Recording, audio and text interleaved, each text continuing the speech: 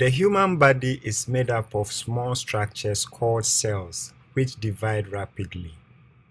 Imagine the division of these cells is controlled in a manner similar to the red and green signal of a traffic light, where red signal stop dividing and green signal continue to divide.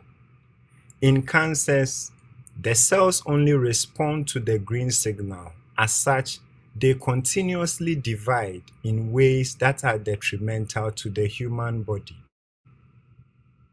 One gene which can signal red is called p53, but when it changes or becomes mutated, it can no longer signal red.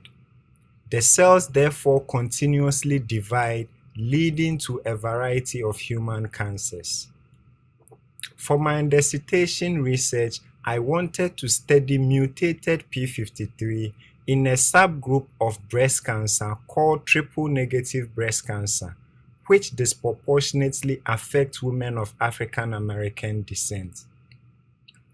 I focused on two adjacent regions of the mutated p53. One region, which helps p53 form a four-member structure, and a second region, which contains a lot of positively charged amino acid that helps p53 bind to DNA. These two regions act in a way to accelerate tumor growth.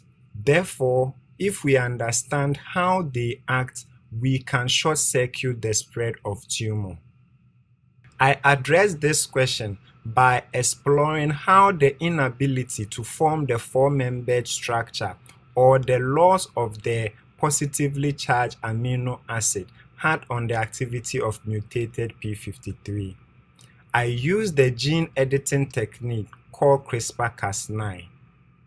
Through this approach, I was able to generate different forms of the mutated p53. One form in which they lack the ability to form the four-member structure, and a second form in which they lack the positively charged amino acid. Through this work, we were able to show that the region that helped p53 form the four-member structure was not critical to the activity of mutated p53. Rather, the region that contains a lot of positively charged amino acid was critical to mutant p53 being cancer-causing.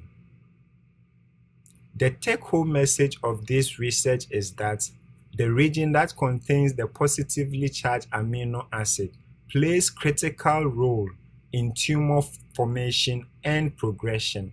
Therefore, with this understanding, we can develop therapeutic remedies to target this region. Thank you.